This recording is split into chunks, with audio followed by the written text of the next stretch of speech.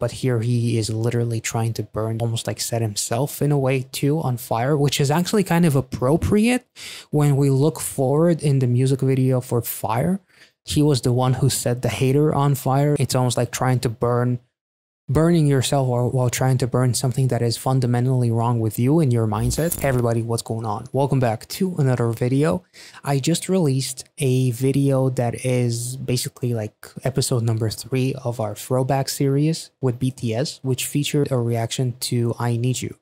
Now, that reaction was a reaction to the, I guess, regular version of the music video, which I unfortunately didn't know as of recording that video in that time. I didn't know that there was an extended version, which I guess from some of the comments that I got on Patreon, as that video was released on Patreon a week in advance, this original version is going to flesh out the story a little bit more, and maybe some things that I thought about the music video originally, maybe I will change my mind. But for the most part, I talked a lot about this music video in my original reaction. So if you're interested, check that out first. And then if you're interested, come back to this one because I am also in that reaction. I'm checking out War of Hormone, I Need You. I checked out the HYYH prologue and Run as well.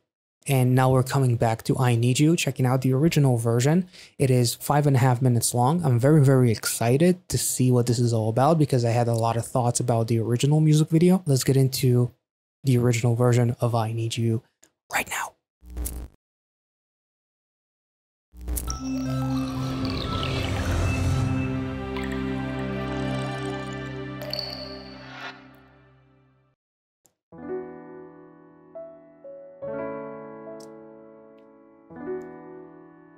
Man, this shot is heartbreaking.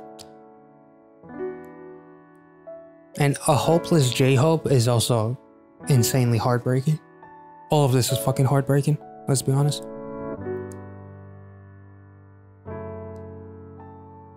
Okay.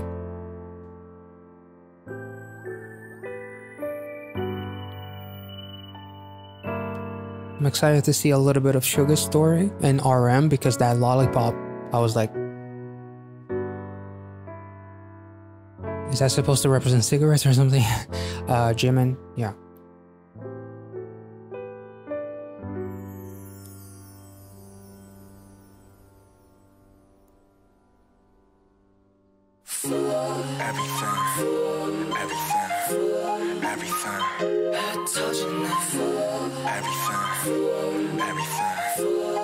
Oh, Jesus.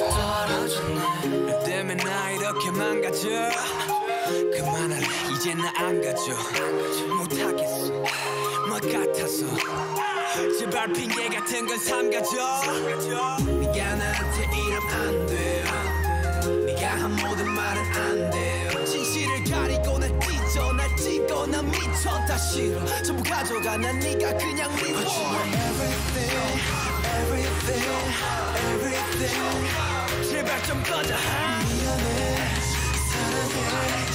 Oh. I need you, girl. 왜 혼자 사랑하고 혼자서만 이별해? I need you, girl.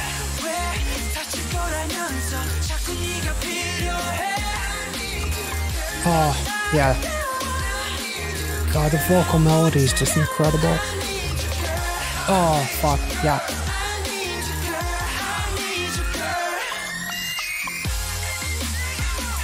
Oh.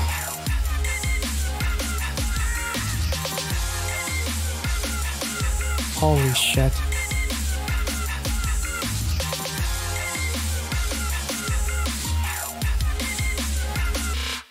It goes round and round. 나 왜 자꾸 돌아오지? 하고 down and down. 이쯤 되면 내가 바보지. 나 무슨 짓을 해봐도 어쩔 수가 없다고.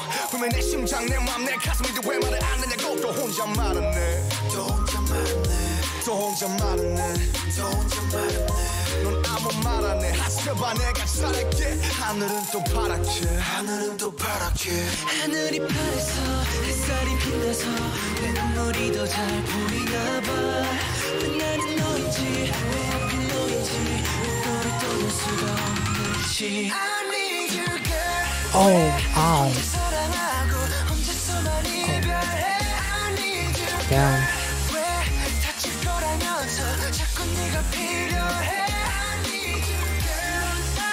Oh.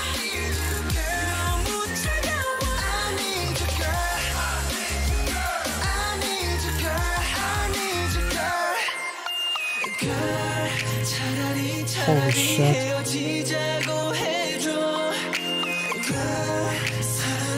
Oh my god. That is so beautiful. Oh. Oh, okay. Oh shit.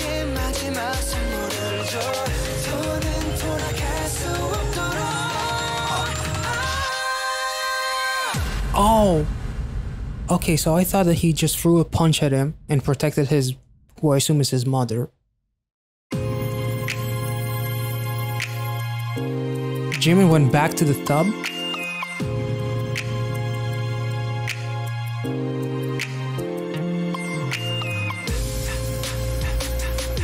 Oh no. Oh. Oh.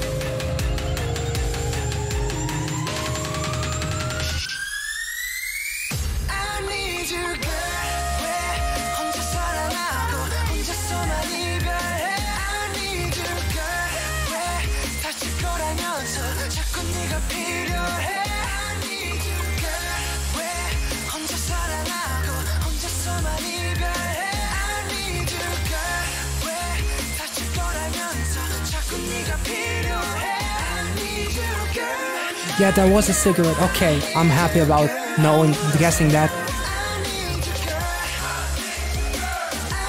Holy shit.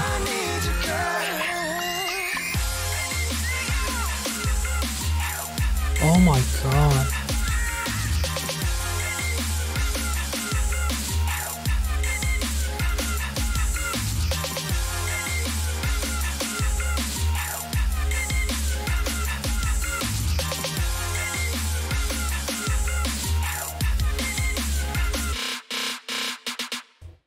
Oh my god, that was heartbreaking. It seemed like Jimin went back into the tub. Like he escaped the tub. You see like this fucking wave. Obviously the elephant in the room is V didn't just throw a punch at his like stepdad or whoever. He fucking killed him. Which is like the built up aggression and disdain towards him and like being so vulnerable and constantly letting him do the things that he did without being able to protect your mom. The shot of Jin and that flower blooming, it's interesting because in Run, it's almost like there were these visuals of and I'm going to jump here and there because I talked a lot about this music video in my original reaction, so I don't want to be a broken record. So check out that reaction first if I'm not mentioning something that you think that is just something that I should have seen, because chances are that I already talked about it. But the shot of Jin and that flower that is blooming, the flower that was burned, the same flower is blooming in his chest. It's interesting. It's almost like he was the first one to kind of like see the light in a way, because in Run, V was kind of like in a way mean to him when he crossed the X on his body with the spray, and he also like knocked down his house of cards, and like the heartbreak on Jin's face. It's almost like V was trying to tell him that he doesn't belong in that place, as they're all trying to stay in Neverland in a way, and he's the only one who's, maybe it's because he's the eldest.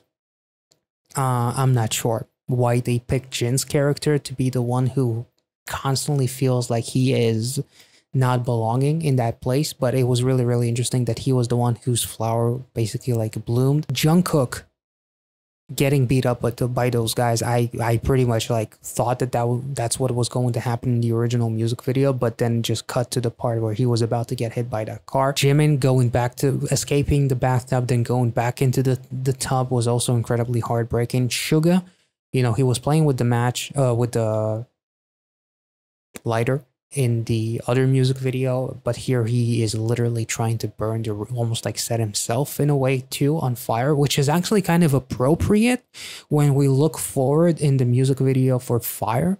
He was the one who set the hater on fire. That was really, really cool. It's almost like trying to burning yourself while trying to burn something that is fundamentally wrong with you in your mindset. So actually this Bangtan Theory website touches on what I kind of felt like the meaning that I got from Run, like running away from younghood, becoming an adult, letting go of that, basically letting go of like Neverland in a way, and no longer being able to be the Peter Pan and always being a teenager. J-Hope is, according to the website, the embodiment of pain one can feel while growing up, not sure where to stand. So that's kind of like what I felt with Run. Jin lays 6 lily petals on the floor. They're symbolizing the emotions linked to his youth, as well as like the white outfit, very pure and everything. Everything just screams purity. The younghood screams the youthfulness, screams youthfulness too. V gets up and puts his black hood on. This will be a reoccurring symbol for adulthood throughout the HYYH trilogy and beyond with the Fire music video, which we just touched on as well. And it's also a subtext for what V is about to do. Enter the void of adulthood, as depicted in Run, as we touched on in the music video previously. In the previous reaction rather. There's obviously a lot of scenes of happiness in this music video as well, and they're only happy when they are together. So the only thing that is keeping them intact is when they are obviously together, but when they are by themselves, everything is very dark and gloomy. And obviously Jungkook gets beat up by the guys, and he's walking basically by himself in the dark, which also the website kind of like touches on how Jungkook is the embodiment of how helpless youth is against adulthood. And in more ways than one, he is defenseless and cannot turn things around until he's older. So he gets beat up by the adults, and he is also walking in the dark, like walking blindly into adulthood in a way. That's kind of how I feel. Also, the website touches on Jin's lily petals that catch fire on the floor as he lies in bed in fetal position. That is basically setting his youthful emotions on fire in hope to get rid of them, and as he now needs to get closer and enter adulthood.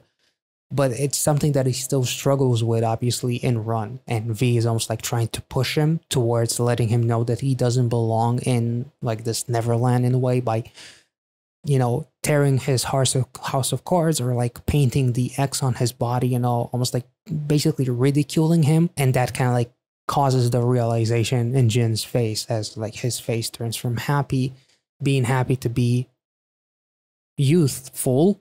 And then once the house of cards was broken and torn apart, that realization sets in that is a reality that he has been fighting for a very long time and doesn't want to enter that adulthood. V is the rebellious side of Jin, apparently, and Namjoon is the mature side of him. Even though he is holding on to his youth, just like Jin is, despite already living in the adult world, he is the one V will turn to in times of crisis. When his childhood world collapses, both of them are singled out and put into the realm of adulthood by Jin through Jin's car lights. Okay, because, oh, that's right, because Jin was actually the one driving the car. Okay, cool. Namjoon is really an adult in disguise, and V is about to become one as well. J-Hope is him falling down, basically, I'm guessing. It's also really interesting because they touch on the fact that there is no car passing in sight. And the cars is like a representation, according to the website, of adulthood. And the cars passing by, to me, it's like life passing you by or time passes you by, kind of like in a way trying to merge the symbolism of what we see when train pass in music videos and somebody's standing right beside the train tracks or right next to a train that is passing. It's almost like time passing you by. J-Hope is lost to pain and cannot move forward. So they brought that metaphor, a very literal metaphor of J-Hope losing the battle and not being able to move forward, literally, which I thought was really, really interesting. According to the website too, V is wandering over the bridge, but he is, even though it seems like he is just aimlessly walking, he is actually just delaying the inevitable, because he knows that he needs to do something in order to get control of his own life. And in the original music video, it was like the bond that BTS has to have together in that music video is a representation of the courage that was given to V to stand up to his dad. But unfortunately, he did a little bit more than just that. Also, with Jimin, who steps out of the tub, apparently Jimin is the embodiment of Jin's denial over his dying youth. However, by stepping outside the tub, and even though he still feels overwhelmed and confused, this illustrates a shift in his mind, echoing what is going through V's mind at that moment. And then obviously things start to go from bad to worse when we see, first of all, V is about to murder his dad. Jin gets a call for help from his quite literally messed up emotions. That is, so the blooming flower is, according to the website, is a call for help from his own emotions, represented by the lily flower, which he burned in the petals that were on the floor burning. That is really, really interesting. So by killing the dad, you basically just killed your own innocence and your youth forever, because there's almost like no going back from that in a way. So according again to the website, once V hits his dad and Jungkook is about to get hit by the car, there's a fade out, and that is a representation of the loss of innocence that is forever lost. And youth is dead, and now we've entered the void that is adulthood. Jimin goes back to the tub, almost like to represent denial. There's again flashback shots of happiness with BTS, to almost like emphasize everything that we lost that is now basically lost forever, because we're not going to have that innocence. There was even like a cool shot of BTS, like as they took the tray of food, because before they started playing food fights, they were actually really, really nice. As it was like the little bit of sincerity that was left in BTS that was really, really cool. Jin opens the curtains and looks outside the window. He doesn't want to face the consequences of his action like an adult, and contemplates going back to Neverland, which is later in Run, I believe, much like I talked about multiple times by now. Like V is almost like trying to tell him that he doesn't belong in Neverland by taking down the House of Cards and crossing the X on his body. All of the boys appear to be gathered around a campfire. Jin returned to them and can now smile that they are together. This is actually a pre-enactment of their gathering at the poolside in the prologue, which we also have watched. The story repeating itself time and time again within itself is an Inception-like dream. The scenes of V killing his father and the campfire get intertwined. Moments of blissful innocence and dramatic actions juxtapose themselves. What looks like a continuity mistake in the MV makes then perfect sense. V stabs his father over and over again. Sometimes his hood is on and others it's off, subtexting V's transitioning into adulthood. The repeat stabbing is only V's interpretation of what happened, even though what happened actually didn't, and was only a metaphor for growing up. Okay. So it's like killing the dad is like killing the innocence and the youth, and like stepping over the edge from being a young adult to an adult. Coming back to Namjoon and V, Jin and the boys are driving around them. We're just right after the stabbing scene in the MV timeline, and Namjoon suddenly appears wearing a black hoodie, which again symbolizes adulthood, in what looks like, again, a continuity error in the shooting and editing, but it's not. He then touches Jimin's hand, reaching out for him, and in a way passes the disease of adulthood onto him while doing so. Holy shit. I really don't know what to fucking say. But one of the positives is obviously like the joyful campfire scene where, you know, J-Hope kind of like gets rid of the pills, and he's happy and he doesn't feel any pain, and he can, you know, he's no longer stuck. And again, it like symbolizes like as long as we are together, we can be happy. But when we are by ourselves, that is when shit kind of is fucked up. And also, even like the shot of Namjoon with the lollipop is almost like denial because it's actually a cigarette. And the gas station, some ungrateful customers throws money at Namjoon right out of the car window, which is again a symbol of adulthood. Leaving him stunned and upset, he drops his lollipop, the symbol that ties him to his youth. And then the lollipop turns out to actually be a cigarette. So he was like in denial about smoking a lollipop when in reality it was a cigarette. There's a lot of like denial with Jimin, seen burning down the same note as before. He is trapped in a loop in denial about what happened to him. V is crying over what he has done. His hood is off means that the little boy who is crying, not the man who is also in denial. J-Hope, lying down across the bridge, finally opens his eyes. He is still midway across the bridge towards adulthood, so he's literally in the middle. Oh my god. Stuck again between two states. Namjoon looks down at the floor back at the gas station, motionless. He is all alone and surrounded by darkness. Darkness symbolizing the realm of adulthood. Then the boys are by the seashore. They are depicted as being in between two worlds, one on the firm ground but against the wide, deep, and unpredictable sea, which is adulthood, I guess. Yeah. Symbolically speaking, dreaming of the sea connects to the conscious and unconscious mind. The seashore is a meeting point between land and water, with the ocean being therefore a metaphor for the conscious and unconscious mind coming together.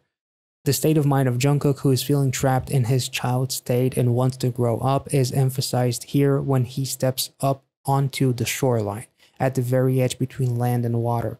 It is also a mirroring scene of his wanderings at the very beginning of the MV when we see him on the bridge in between two worlds. The boys suddenly appear behind him, running fast past Jungkook. He's the youngest. With the ocean in the background, they're all running towards adulthood together. Flashing now to a crying V, in total despair over what he has done. The hood is off, as is the grieving boy in denial who is crying. In his bathtub, Jimin is also in a serious emotional turmoil, breaking down in tears. He can't stand the truth that youth has come to an end. But the cycle of the pain the boys feel over the death of youth cannot and will not be broken until Jin finally accepts that he is now an adult, which is why V was going out of his way to basically ridicule, but in reality he was just trying to let him know that, bro, you are no longer a child, you're an adult, and you need to step up and accept it. Which is actually really, really genius. In the final scene of I Need You, all the boys stand facing the ocean, joyful, watching birds fly, which is again a symbolism of youth, but also like freedom, is how I thought of it. As babies were first born as birds in the world of Neverland, hence why they can fly. Jin is laughing uproariously, watching them. Then the very last shot of the wide open ocean. Time is running up for youth. Holy fucking shit. I don't know how long that whole thing was that I just read and kind of like discussed, but I don't know what else to say. This music video, already I was in love with the song. It's incredible. But then shout out again to Bangtan Theory. Definitely check out the website because there's a couple of things that I didn't read. Because I was trying to save some time, but I don't think I did a good job of saving time, but this was incredible. If you stuck around throughout this entire video, listening to me kind of like trying to dissect and read and kind of like throw some of my own shit into it and just trying to figure it all out, thank you. I hope you guys enjoyed this reaction. If you did, make sure to like this video, subscribe to the channel if you're new, and I will catch you all in the next one. I got nothing else to say, so check out my reaction to Run, which is in the previous video. And I'll catch you all in the next one. Thank you so much for watching, guys. Have a wonderful weekend ahead. See you.